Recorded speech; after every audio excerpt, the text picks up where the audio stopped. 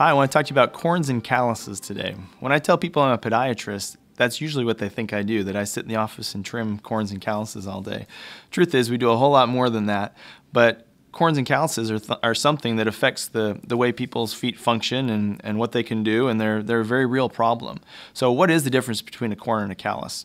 A corn is thick skin that occurs on a toe on the top of the foot or in between the toes.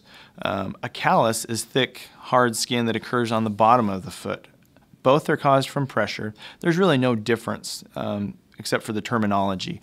It's thick, painful skin, basically. You get that thick skin, a corn or a callus, because pressure builds up, either from the toes rubbing together. If it's in between the toe, you get a little hard area in there. That's a corn.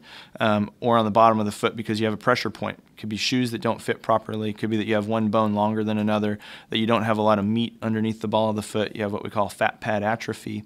There's a lot of different reasons, but basically it's a pressure point. So how do you treat a corn and a callus? You can go to the drugstore, you can buy the corn remover. What is that? It's really just a little bit of acid that peels off the top layer of skin. It's not treating the problem. To really treat the problem, you need to take an x-ray, figure out what's causing it. Is there something going on with the bone? Is there a little bone spur? On the toes, frequently that's what it is. There's a bone spur that's causing the corn, causing the thick skin. You can shave that bone spur off and the corn will go away. Sometimes it's caused from a hammer toe, meaning a toe is bent up and you rub on the top of the toe will rub on the shoe, and that can be very painful. That causes a corn on the top of the toe. In order to fix that, you have to straighten the toe and cut out that abnormal skin to get normal skin to heal back in there. In some cases, you can put the acid on there and you can be fine for many months, and that might be a good way to treat it. You can certainly try that as an over-the-counter option before you go see your doctor and get an x-ray and go through the whole procedure.